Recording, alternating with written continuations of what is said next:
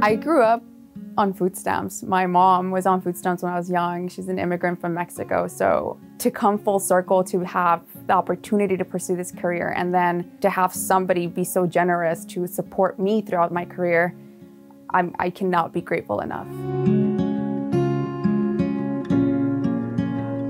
I was a teen mom.